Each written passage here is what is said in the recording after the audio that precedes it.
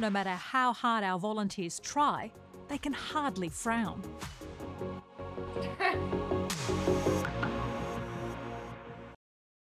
You have beautiful, youthful skin. Why would you consider doing something like this? My family, especially on Dad's side, they've all got killer wrinkles. Yeah. And then also I've got heaps of friends at work that have had it done and all their skin looks nice and smooth and clear. You know, we live my whole day on Zoom now, and I've just, you know, you don't really look at anyone else in the meeting, you just look at yourself.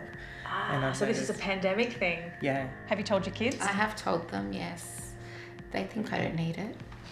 They think I'm going to look weird after it, but gender. Each participant receives standard anti-wrinkle doses in their frown lines and crow's feet.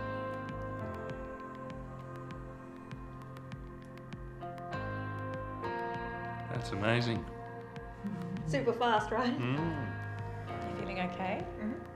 Whoops. A bit of blood, but that's nothing. Yeah. That was big and deep.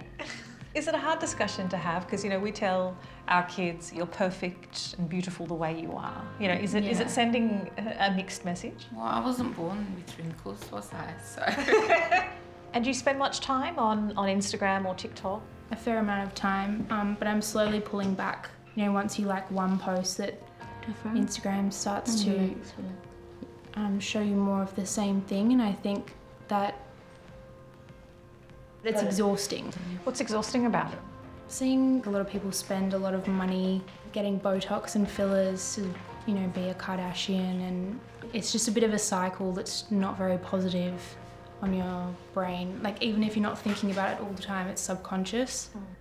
Recent research suggests that paralysing our faces with anti-wrinkle treatments could have a significant impact on how we interact with others. On the surface, our first-time anti-wrinklers are enjoying a new, glowing complexion. But what's happening behind their frozen brows? Now, no matter how hard our volunteers try, they can hardly frown.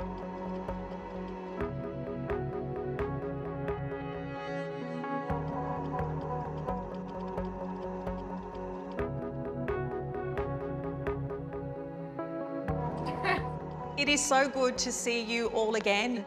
I don't know, some of you might be in a bad mood, but I can't tell because you can't frown.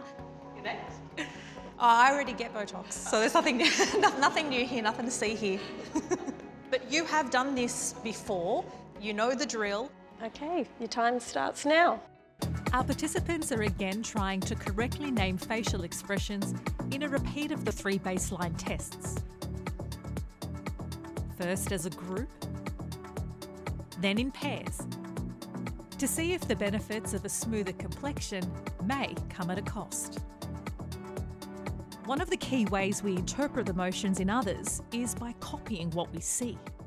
The theory is that when we see a facial expression, we spontaneously mimic that. And it's thought that that process of mimicking a facial expression actually allows us to kind of recreate in our own body the emotion that someone is feeling, and then that enables us to recognise the emotions.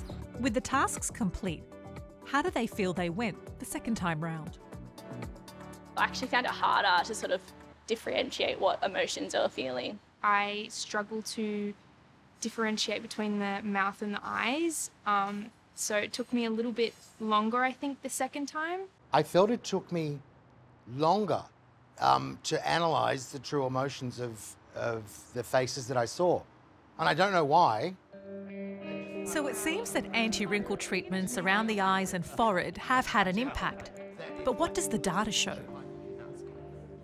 Okay, so I'm dying to find out what the results are. How did our frozen friends do? Our participants performed 5% worse following Botox. Okay, test 2. They're about 200 milliseconds slower to recognise facial expressions.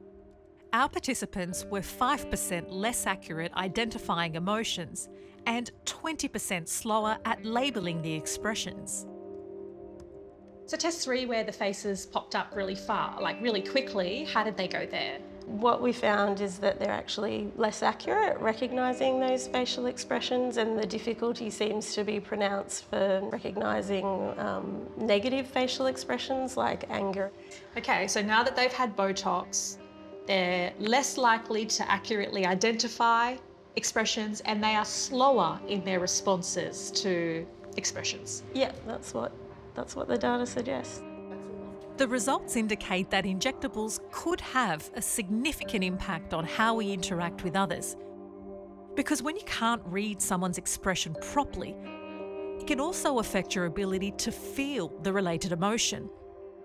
We seem to, at least temporarily, lose our ability to empathise.